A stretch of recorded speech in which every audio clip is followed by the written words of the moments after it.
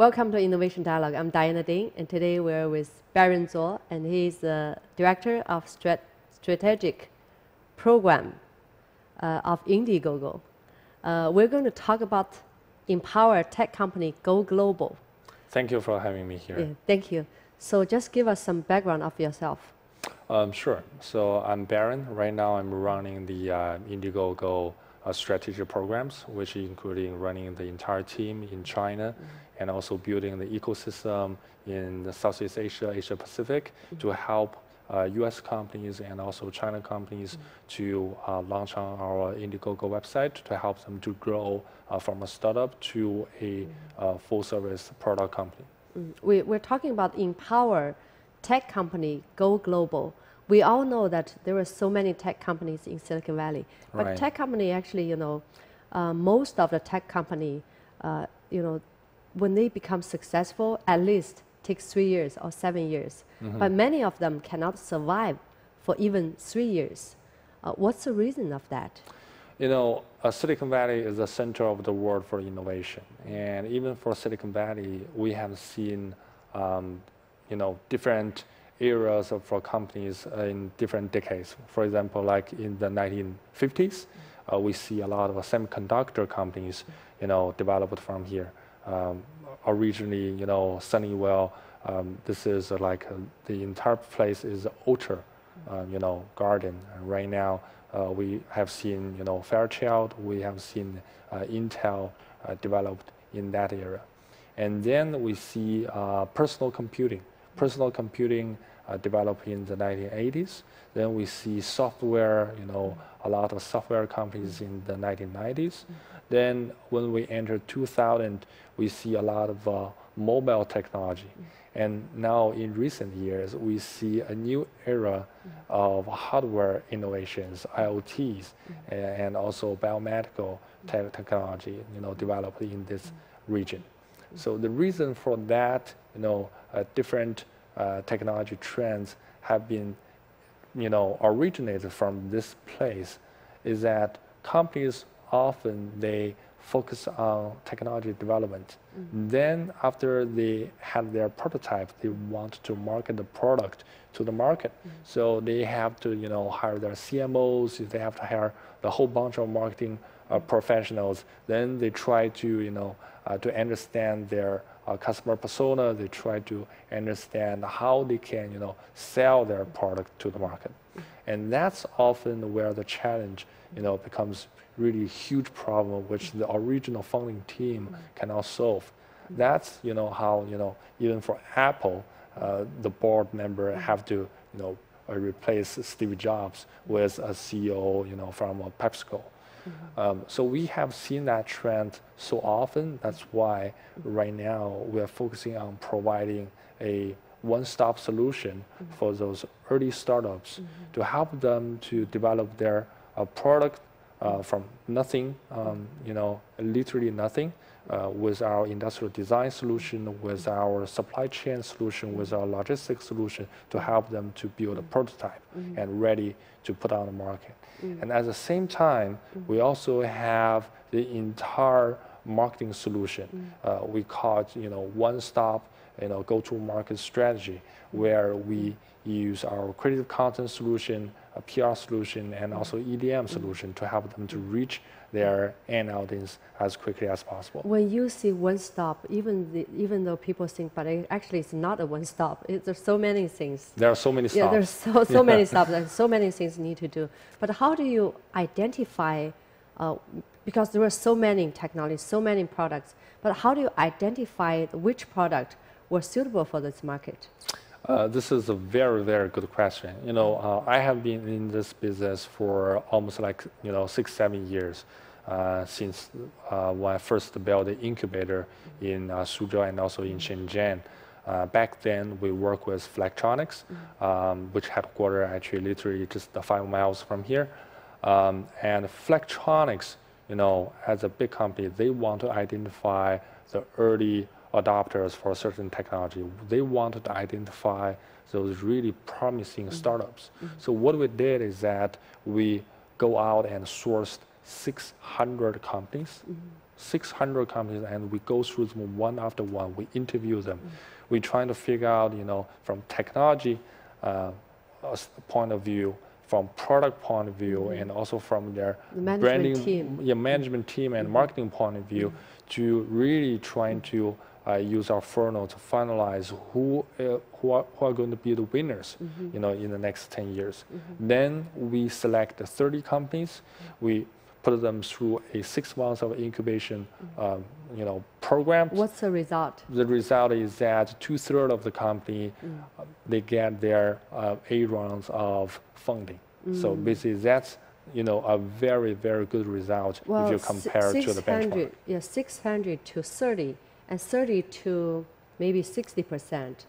Still a very small number. Still a very small number. Less than 10%, right? Absolutely, absolutely. Less than 10%. The industry average for venture capital success is normally just 2-3%, because the winners is always the minority. But the thing I want to share here is that if you can find a formula, how to develop with your product and also how to put the product on the market, you often realize that, as we just shared, there are so many stops, but you need to have a one-stop mindset, is that you can see the end when you start it. You mentioned about mindset. I think mindset is really very important. So what is the right mindset, or what is the successful mindset? It is a kind of a strategic way of thinking. It is a strategic way of understanding your customer. So with your customer's expectations in your mind, you will understand, even though you have, really fantastic technology, but you often have to develop a suitable product to your consumers. We have seen many examples. Yes. Yeah, we have seen many examples. But I think it's very difficult to really understand your next generation consumer or customers, because the market is changing and new product coming everywhere, new technology. So for your company, Indiegogo, how do you define the trend? How do we define the trend? The thing is that we cannot define the trend. We discover the trend and we try to follow it. Well, there are many signs, even though there's no clear trend out there, but we can always, from the data that we have collected, from the experience, years of experience that we have gathered, we can always tell, for Bluetooth 4.0 or for 5G technology, there's always new generations of product come out, from our pools of, companies. Let me give you an example. In 2018, we have a great product launched on our platform. It's called MateX. MateX is an electronic powered bike. So that bike sold for $17 million within those 2 months of time. So people love this bike because it's light. At the same time, it could power like 10 miles, 20 miles. It's really fun. You can ride it on the seashore. You can ride it during the weekends. But this year, there's another generation of the product using the best technology right now available on the market. They have improved on battery technology. They even have a secret technology, which actually you can harvest the energy when you're going downhills or when you are, having a break on a bike. So basically, it will gonna harvest the energy back to your battery. So it will extend the distance of the bike could go up to 40%. So right now, that bike could go up to 80 to 100 miles. Wow. That is amazing. So that is kind of a trend of technology that we can expect, and that's also how we could identify a winner. When you giving me the example, then I just can think about one thing is technology, but another thing is the function of the product, right? Right. And also, but how do you build the brand? People, there might be other products in the market, but how do you help to build the brand? Well, that is a very challenging thing. I would say that's a very challenging task.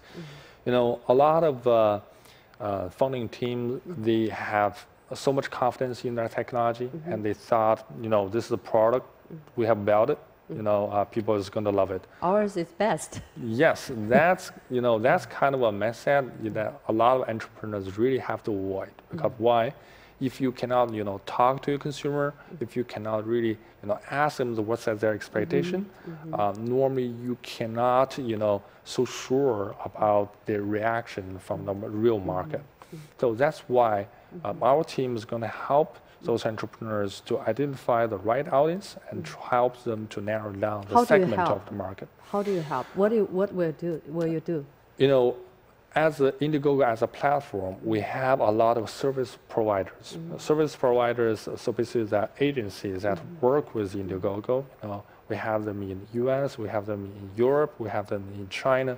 So they know the market best, and they also have a lot of data tools, so they can research from Amazon, from Shopify.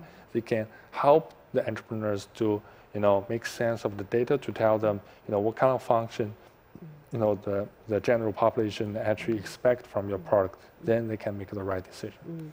Today we're talking about empower tech company go global. When we see go global, actually Asia, China is a huge market. Have you ever helped any American companies go to China? Right now we're designing a pilot program. Our CEO, Dave, is very passionate about developing Asia market. Last month, we also had a meeting with local officers from Alibaba and also from Suning. So we're talking about some really great plans that we, could have in the near future, even though I cannot disclose, a lot more details about it. But in the future, we can definitely, help U.S. companies to go global through our platform and also services. Baron, actually, I would say he's like a pioneer who knows Asian culture, American culture, and been working as a consultant, as a strategic partners, and also the management and sales and PR in all the areas of this industry. So, what do you see the future in next 5 or 10 years in this industry? Well, in this industry, I could say that we see a huge potential because every year we see more and more innovative products and also companies come out to the market. But often there's not enough of guidance for the companies to go to the right direction. So right now, that's why we're working with industrial design firms. We're also working with supply chain companies, we're working with logistic companies to help those entrepreneurs at the best, to help them to develop their product from zero to a prototype. At the same time, we're also building a brand accelerator program to help them to gather all the information and resources they need to build their brands to the right market. The last question, this is Innovation Dialogue. So what is innovation by your definition in one sentence? Wow, that's really hard because innovation, there are a lot of things, but I would say that innovation is something that you dreamed often and then through hard work you make it come true. Okay, thank you. Yeah. Thank you, Thank Barry. you. Thank you, everyone.